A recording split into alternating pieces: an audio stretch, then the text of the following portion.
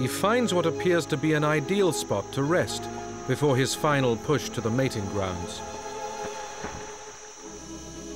However, from within the dense forest he is being watched by relatives of the raptors.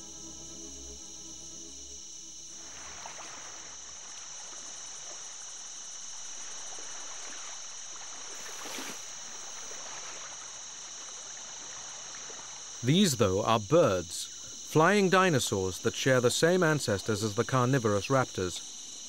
Instead of scales, they have evolved feathers which cover their bodies and turn their arms into wings. At this time of year, they have eggs to protect, and the presence of the intruder sets off a chain reaction of aggression.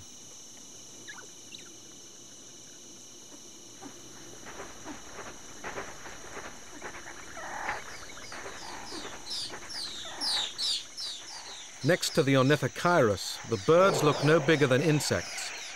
However, their tiny feathered wings are more resistant to damage than the skin membrane of the pterosaur, especially among the branches and twigs of dense forests. In the far future, the pterosaurs will surrender the skies to the birds.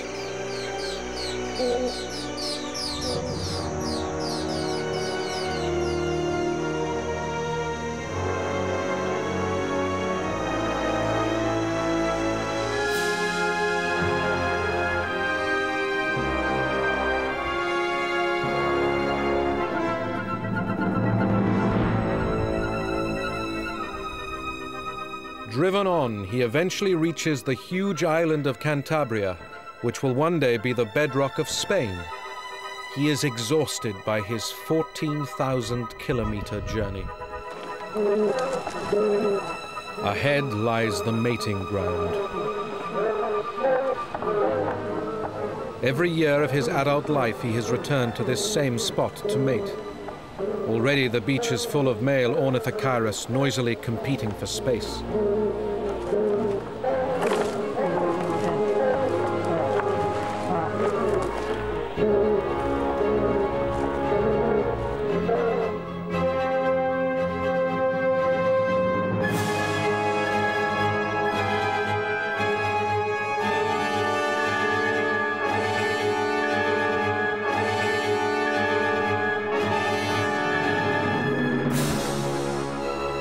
As the old male approaches, he knows from experience that the nearer the center of this intimidating throng, the more attractive he will be to the females.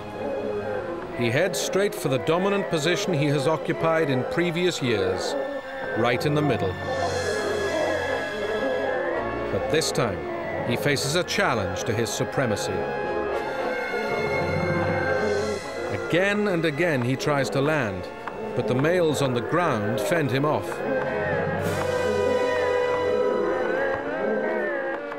Eventually his weariness tells, and he has to land elsewhere.